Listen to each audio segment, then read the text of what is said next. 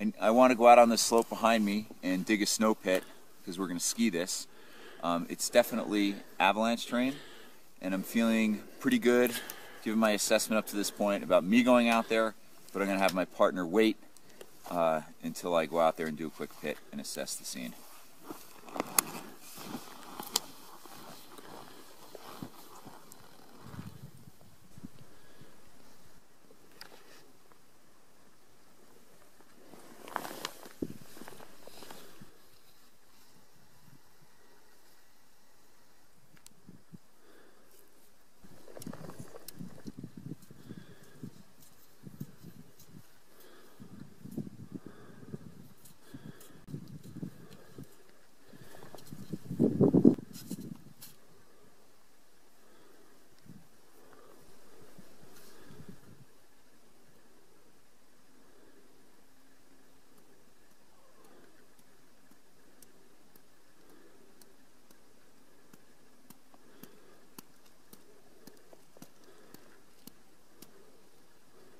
Come on down.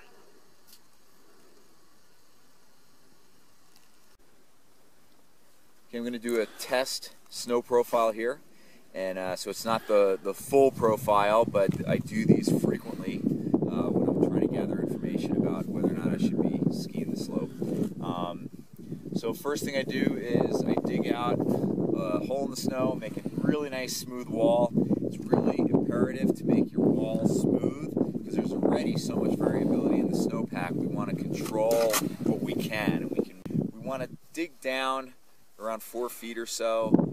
If you're worried about things at the ground, you'll dig all the way to the ground.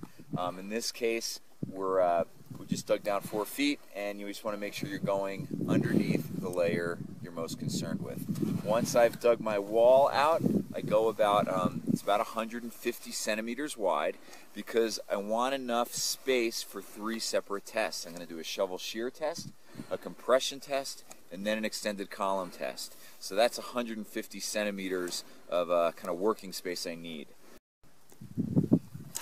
The shovel shear test is a really good test for identifying weak layers. This is really good for showing me some weak interfaces in the snowpack. It's not very good at giving me stability test results. So I just use this just to identify layers. And I also, in order to do my next test, the compression test, I need to shovel away snow anyway, so I might as well do a shovel shear.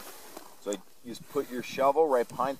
I've cut a 30 centimeter by 30 centimeter column. I put my shovel back, and I just slowly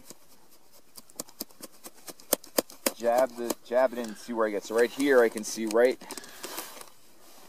kind of a moderate shear right on top of this ice crust. And I'll continue that all the way down, and I'm getting nothing else. Once I did my shovel shear test, I smoothed away this wall behind, put my ruler up. This area right here now becomes my blackboard. This is where, as I do my stability tests and start getting breaks, I'll make little marks in the snow so I don't forget where exactly those breaks were. I also get out my pit book and I start making a record of what I'm seeing and where I'm at. And so, standard, every pit I'm always given, a name, date, time, angle, aspect, elevation, height of snow, what the sky's doing, wind, weather, and then I'll start recording my my actual snow pit data once I start doing some more tests.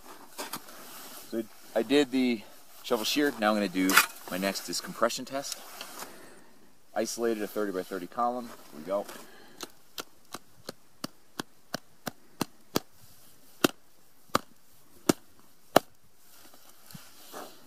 Got a 14 kind of quality one there on top of the ice crust.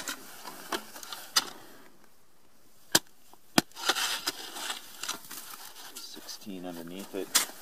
I'll just mark after 16.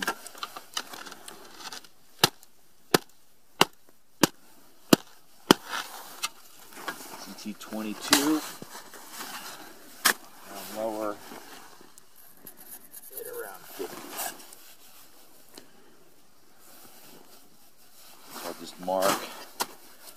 those in the book, and we're good.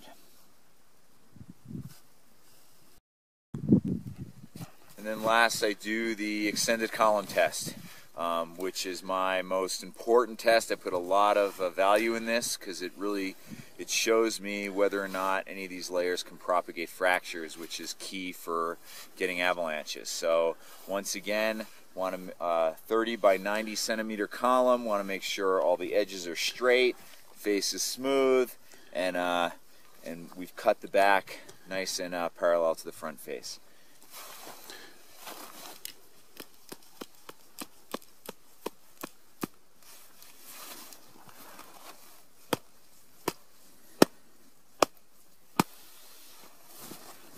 ECT 15, that's definitely a Q1, popped nice, came in the pit.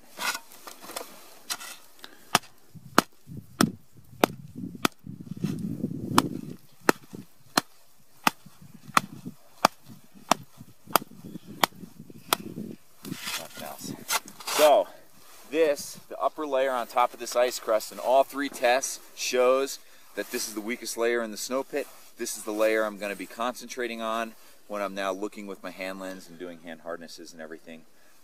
If I was uncomfortable and wasn't sure that this test yielded good results, maybe there's an old ski track in it or something, I just do another one and another and another until I was feeling comfortable about what it was telling me.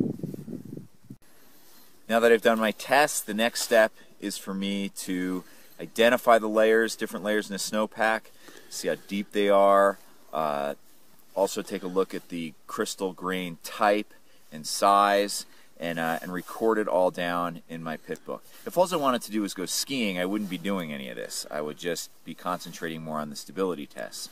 But if I want a record, if I want to see how this snowpack is going to change over time, and it's an area where I'm coming back to, I definitely want a written record, and that's what we're doing here. So I've marked. Got my crystal card. I've marked here the layers that broke in the stability test, so I know where those are. And then what I do is I just take my card, and what I like doing is I first identify all the layers. So I just bring it down through the snowpack, and I'm just noticing any change. I'm noticing changes in kind of the hardness or density. It feels different, and I just mark it. And I just end up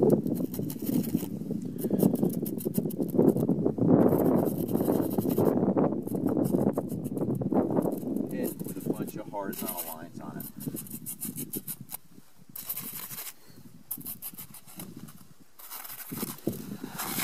So right here I identified all my layers. I'm now going to write those layers in my pit. After I've identified the layers, the next thing I do is hand hardness, and so this just takes some practice to know how hard to push. It's about 5 pounds of pressure. One way to know what that is if you take your fist and you press it against your nose and you push until it starts to be uncomfortable. That's about 5 pounds of pressure. So here I've got some fist hardness, sitting on top of some forefinger. One finger plus, and I'll just start recording this in the book as I go. One finger plus. One finger. And I do that all the way down through the snow pit. Next, we are going to look at the individual grain types and sizes, and in order to do that, we need a crystal card and a hand lens. And this is one of those times where size and power does matter. So you want a good hand lens in order to really look at the snow crystals. So we just first thing you want to do is, if it's a warm sunny day, is cool off the crystal card, because you don't want the snow crystals melting once they get on there. Just get a little bit of a skiff. And then we look, and we can see these are just broken precip particles, about less than 1 millimeter. And then I'll just record that in my pit book, and I'll do that the entire way down, so every layer has not only a hardness but a grain type and a size. Okay, to recap, first thing we did is we dug a smooth pit wall 150 centimeters wide, because that gives us enough space to do a shovel shear test, a compression test, and an extended column test. Once we've done those tests, we smooth the back wall and we start to look at the individual layers. And once we identify the individual layers, we then do a hand hardness. Then we take out our crystal card and our hand lens, and we look at the crystal type and the size to see how it changes over time. And then if we wanted to do a full pit profile, we would also do densities of every single layer, and we would get a temperature profile every 10 centimeters of the snowpack.